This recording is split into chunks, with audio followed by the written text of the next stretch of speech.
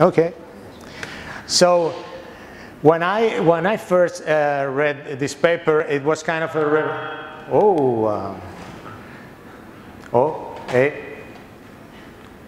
Hello. Okay.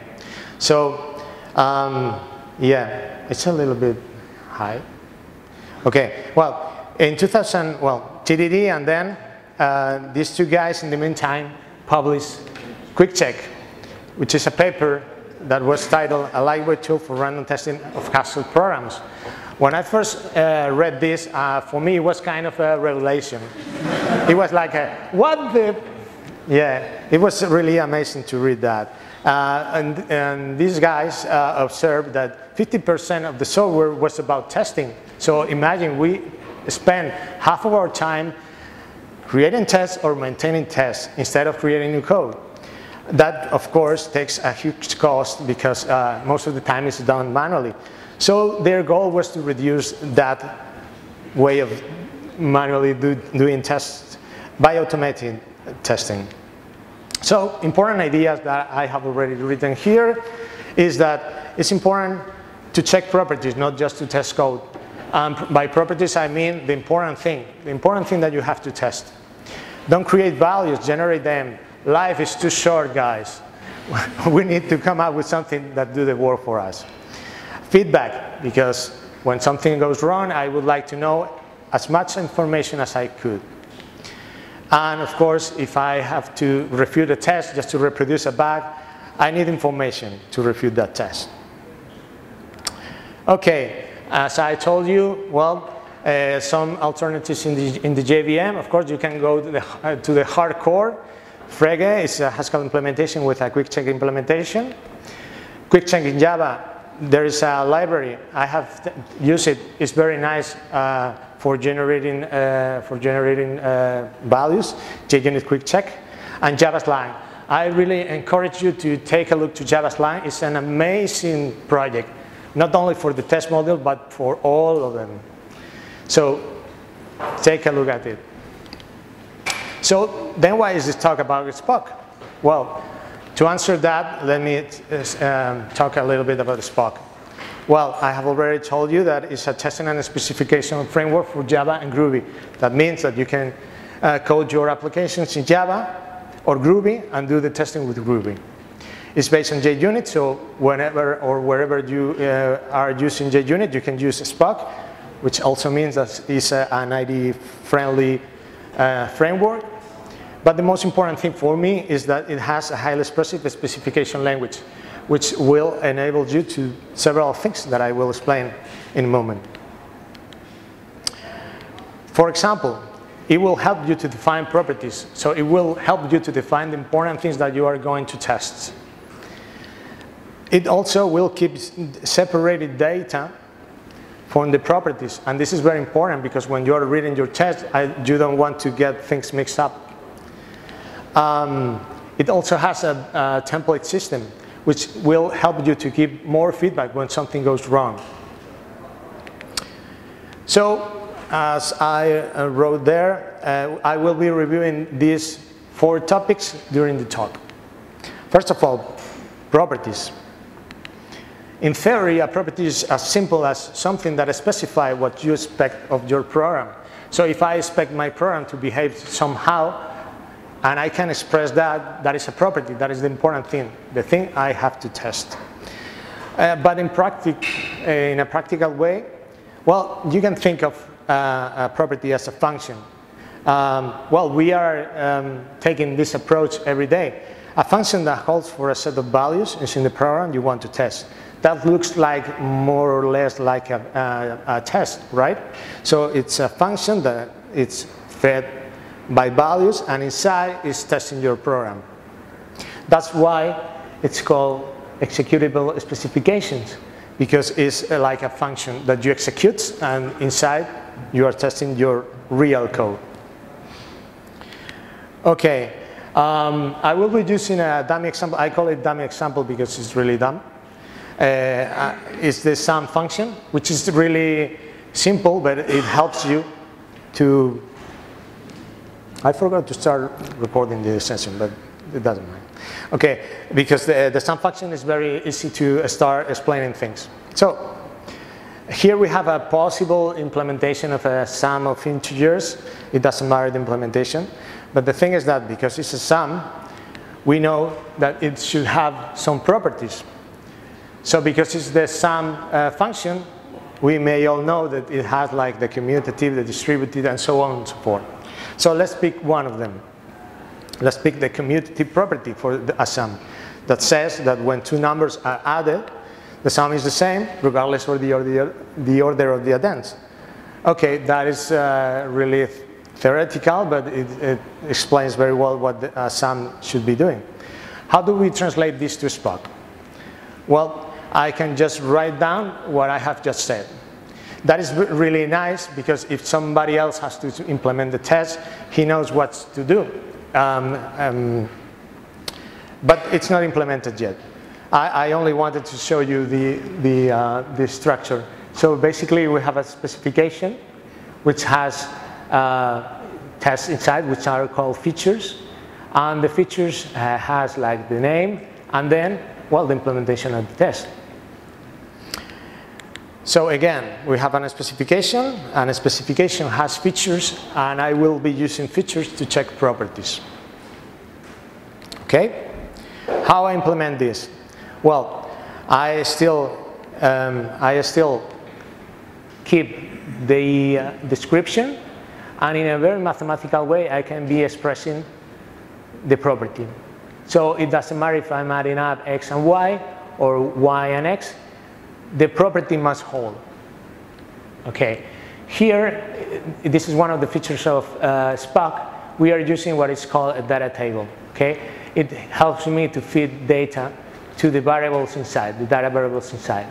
So for prototyping a property is very nice. You can start saying, well, the first time I'm checking the property, I'm using 1 for x and 1 for y, and so on. So it's very nice. I can use a feature per property, and the property is nicely defined by the Spock DSL. But what if properties must hold together? Well, because of the life cycle of a feature, you can be, sometimes you may want it to check if a set of properties hold together. So for a sum function, I want to check if all the properties, commutative, distributed, and so on, hold together, not separated. So, whereas in quick check, you will be using the conjoint function, because the conjoint function, you pass to this function all the properties that you want to be holding together. Here in Spock, we can do kind of this. So, this life cycle expects that all of them hold together. If some of them in each iteration here fails, then all the properties altogether don't hold. Okay?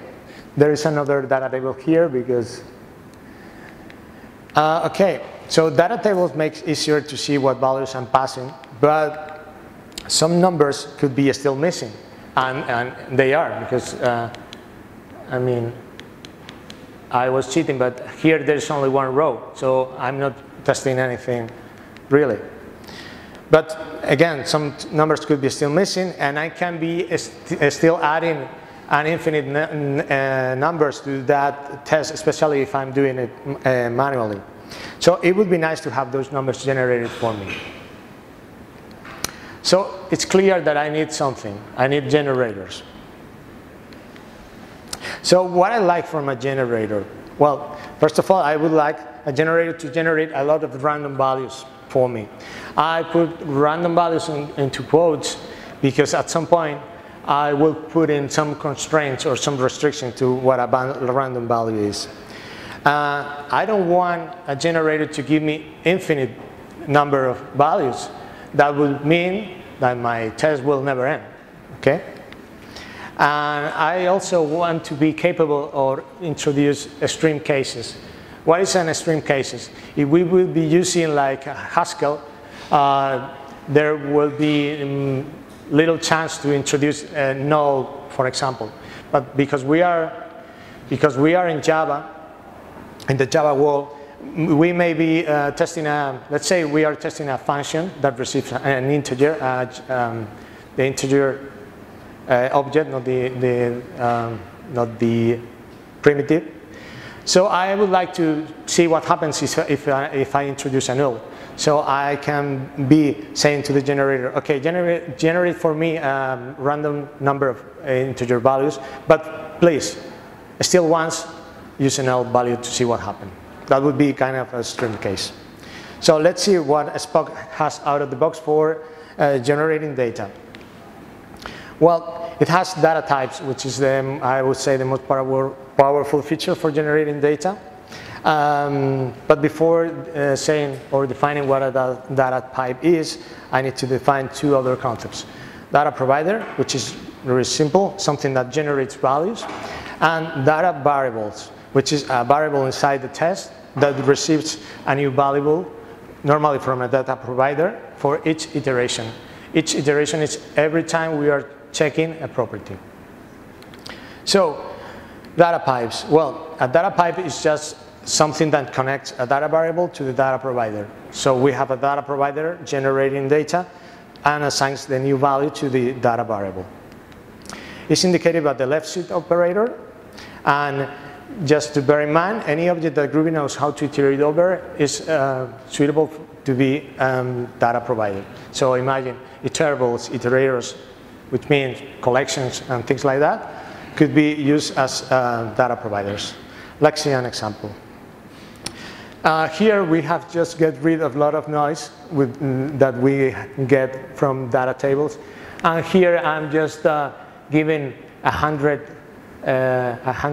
numbers for X and 100 numbers for Y with a data provider. Remember, something that is kind of iterable with the left shift and the data variable. So here we are checking this property 100 times with different values for X and Y. Another way of using data pipes is that you can feed a data variable, and maybe another data variable could be getting its value depending on the data variable fed by data provider. And of course, you can always create an invariant. You can go as complex as you want. Here's an example for creating a list, 3 elements. So we have a range, and by using this function, I'm just creating this list of tuple. Okay? So what are the pros of using data pipes? Well, they come out of the box, which is nice. You don't have to import any other library. It's really flexible. You have seen how far you can go with that. And of course, you could create dependent variables, as we have just seen. But you can create basic generators. And I tell you something. If you create more complex generators, I'm sure you are calling too much. Okay? Because the last example about the triple, I would say it's kind of too much. And yeah, you have to bear in mind the most important thing that a developer is lazy. Okay? So that's why I introduced Spock Genesis. Okay? Spock Genesis is a library that brings data generators. So you don't have to create your own with the data pipes, but you can use it just calling a static method. That is the GitHub repository. If you want to use it, you only have to add the Gradle dependency and then use this import. Most of the functionality that you can get from Spock Genesis, you can get it from this class. And most of them are static methods. We are going to see some examples. First of all, for basic types. For example, integers. How to generate integers. So in this example, I'm just creating a test that validates that the test is going to pass. I'm making sure that this will fail. This validation will fail. So I'm generating, sorry, just to be precise, I'm testing that every number that I'm passing is not positive, okay? So here I'm generating integers from -100 to 0. And I would like to, whoa. Okay. Okay. Somebody? Well, I will continue anyway. The thing is, that if you remember the example, that is not the same like saying we are going to be producing sequentially numbers from -100 to 0. This is going to take random numbers from a -100 to 0. Let's go to take 100 numbers. Right? Sorry? Let's go to take 100. What does it mean? Take 100 numbers of that? Yeah, sorry. That example was going to take 100 random numbers from that generator. So does it guarantee that they're not repeated, or? That they do not be repeated. No, I don't think so. I haven't seen the implementation, but I don't think so because it just uses a random, it picks randomly numbers. So it would be really easy just to get a number as well.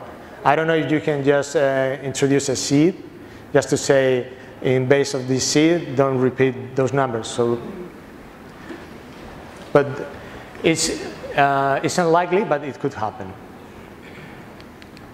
So another methods for integers. This one, it just gets random numbers, any random number from the minimum possible integer number to the maximum.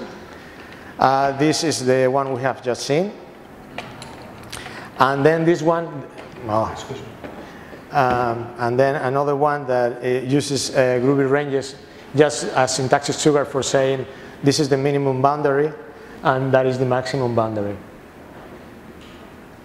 Yeah, thanks. Another basic type is strings. To generate strings.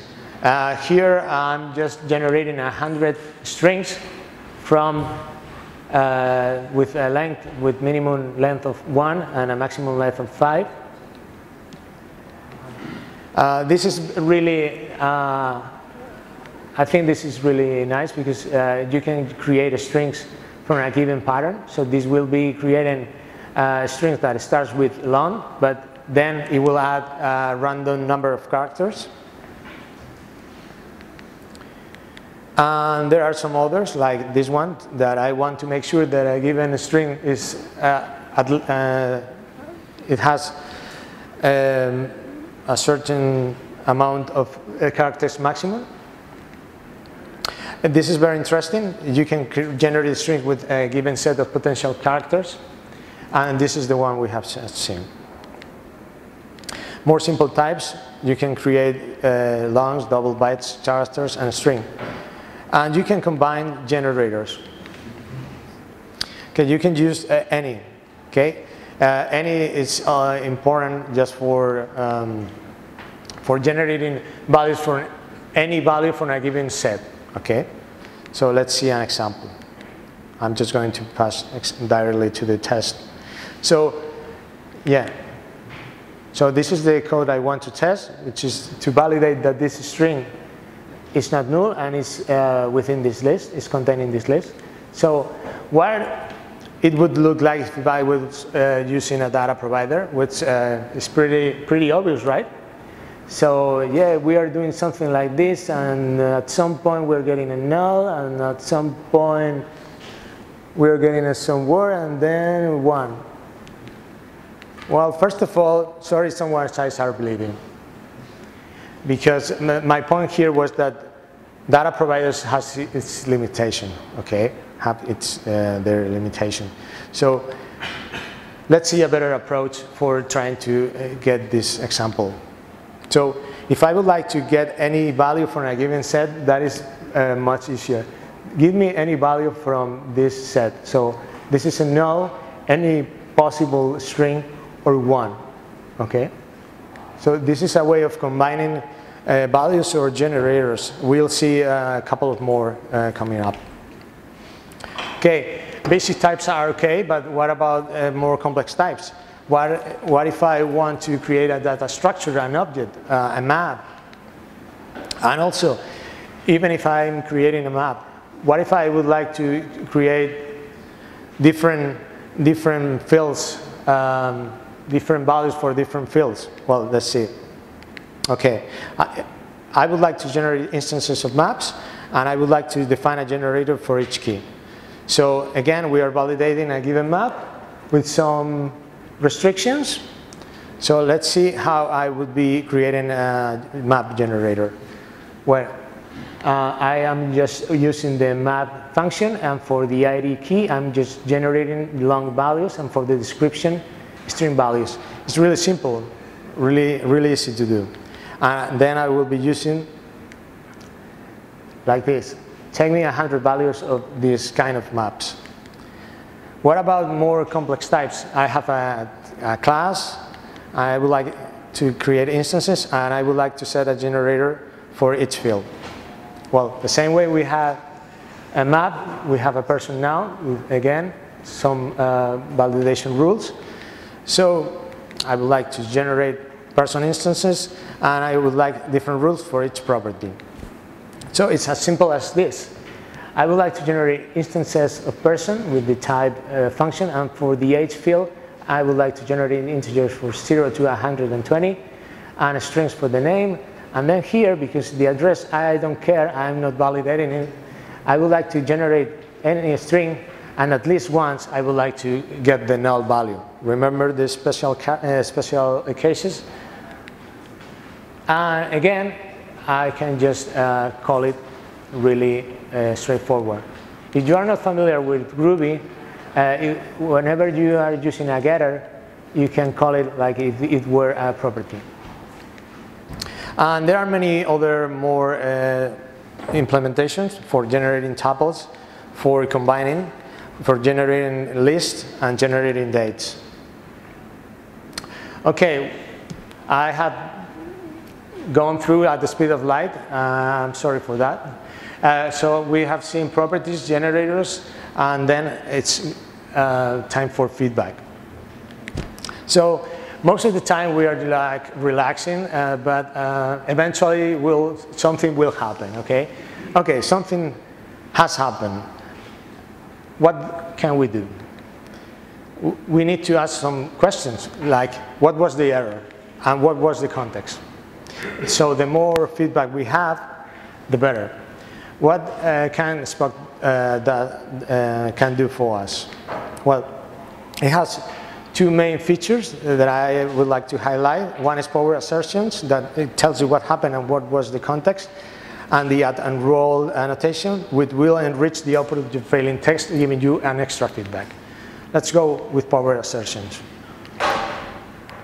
Well, they are coming from Ruby, a very popular feature of the language. And the idea is that it's really nice to see what value produced the error, but it's even nicer to see the value and its context. Well, let's see an example. Here we have two tests failing. Let's take a closer look to one of them. So we see that obviously this assertion has failed, but this is not the important part. The important part is that I know that I have passed the same two values to both functions, but it turns out that each one of them has different results. That is the context of the execution. I have many information for all the execution of both functions. What about the add and roll? I think I'm running out of time. Okay. A method annotated with unroll will have its iteration reporting independently. If you don't use add and roll, all the iterations will be considered as the same test. If you want to split every iteration and get information of each one, you must be using add and roll. And it's also important because it helps you to customize the output of your failing test, and this is very important because you can add extra information to the failure. That's what I have just said. Let's see an example. So here I have just written just the header of a feature, which has like a title, and then I have added the add and roll, and here I have just added like a string, which is kind of a template, And apart from the power assertion that the failure may tell me, I can add that in the failure I would be adding the person age and the person name. You can just take this as a template, okay? So apart from the power assertions, you will be writing down some extra information on your own. So if you think it's important to have this information, you can add it. Okay, so very quickly. Oh, I almost did it in time. So before finishing my talk, at last, I want to review again some ideas. Yeah, I know. It doesn't matter when you create your test. The important thing is that you will be testing the properties. What is important, the thing that you have to test. Of course, don't write anything if a generator can do it for you. That is a good motto. And last but not least, if eventually something goes wrong, please make your test talk. Okay? So that's it. If you have any questions, I don't know if I have time for questions. Yeah? It's pretty clear. The last example, without the roll annotation, would you have the two outputs or only one? So the only difference was like the template is, works with the add and roll. It wouldn't work without it. So but there were like two outputs with the values for each variable, and you could go back. Yeah. So you still would have these two boxes, but you wouldn't have the red part? Exactly. Okay. Here you would be you wouldn't be seeing anything. Oh, okay. You just would see an error. Yeah, because take into account that these are split because I have just said that each iteration is different. If this would have failed without the undraw, I would have seen the power assertions, but I would have seen only check person at some point. I would have seen this at some point. In fact, well, any other question? No? I can, well, in fact, I have a live this, so I can just show you, yeah, talks.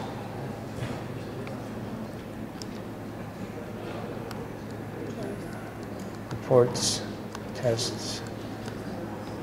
So here, for example, there are two failures. No, these are missing tests. So let me make failure something. Properties, genesis, feedback.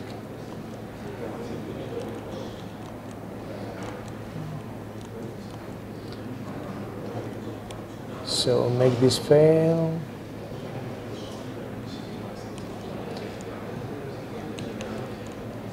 So I'm going to make some test failing. Okay. So there you go. I'm using the add and roll, and I'm using the template. But if I change this and I comment this,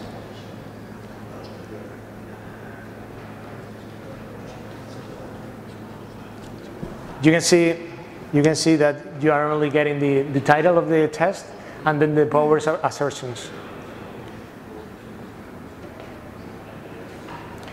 Okay, so if nobody has more questions, I will be just publishing my talk on GitHub, and apart from that, yeah. Thank you very much.